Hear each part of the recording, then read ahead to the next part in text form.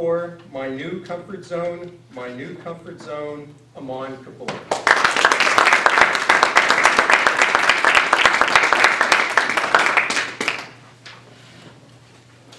Da-dum, da-dum, da-dum, da-dum, da-dum, da-dum, da-dum.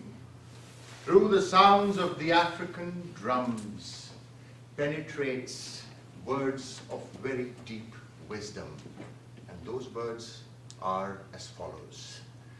When the sun rises every morning in Africa, a gazelle wakes up only to discover that it has to run fast, otherwise it will be killed. Every morning in Africa, when the sun goes up, a lion too wakes up, only to discover that it has to run faster than the slowest gazelle, or it will starve. So it doesn't really matter whether you are a gazelle or you are a lion. When the sun goes up, you better be running.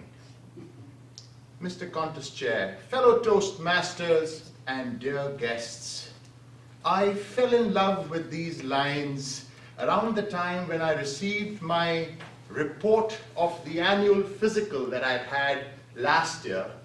I could not understand a word of what was written here, but I was told that some of the numbers are not looking very good, and I had to make a lifestyle change. Apparently, my workouts and my diet had not really impacted upon my cholesterol numbers. So at that point of time, I thought of running. But when I truly wanted to jump into running, I was surrounded by all the limiting beliefs, the red alerts, and warnings. Aman, you're not that young anymore. You know something? Sometimes when you're running, you can collapse. You can even get a heart attack. Running can be very hard on your knees, eh? What about your joints? What about your lower back? This Aman heard everybody most patiently, but I lived up to my reputation of being stubborn. This is what I had to do. I had to do two things to get into running. First, run. Second, I had to do some research. So I researched about hydration and the importance of having water and fluids. And in my training schedule, I created a special provision for an occasional beer once in a while. Smart guy.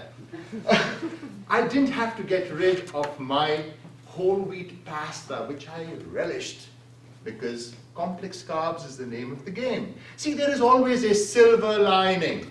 Always a silver lining. I had to research about how to run, how much to run, how often to run far, run short, run fast, run slow, whether to run in shorts or not, whether to run in shoes or not. In the process, I discovered a 10-3 rule of endurance training. The good thing about the 10-3 rule was that you take your weekly mileage and you increase it only by 10%, and you stay there for a period of 3 weeks. So for example, if you run 10 miles in a week, you increase it by 10% to 11 miles and stay there for a period of 3 weeks. This way you're not jumping into running too much, too quickly, and therefore you are also preventing the injury. See, I'm already out of my comfort zone.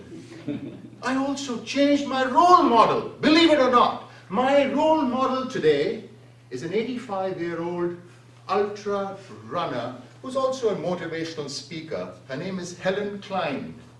Helen ran her first 10 kilometers at the age of 55, only to discover that she can run 500 kilometers through the state of Colorado. She ran 147 miles through the Sahara desert. She ran 155 miles through the Himalayas. She trekked up to the first base camp of the Mount Everest. And she did all this in her late 60s, 70s, and even early 80s. And when you ask Helen, how did you do all this? All she has to say is that I focus on my next step, on my next step, on my next step. How can the world be so humble? Mr. Contest Chair, fellow Toastmasters, I have only done about 1,000 kilometers in the last 6 months, but each time when I go out there to run, I feel like $1,000,000. I truly am lost in the zone. At that point in time, I'm not bothered whether I am going to lose my cholesterol levels or not, whether I'm going to lose some weight or not, because I know I'm getting there. After doing 1,006 months, I also understand that there is more than how the human body looks. It's also about what the human body can truly do. And at this juncture, all I can say is that with this thought, I feel safe. I feel secured. Why? Because I am getting into my new comfort zone. Mr. Contest Chair.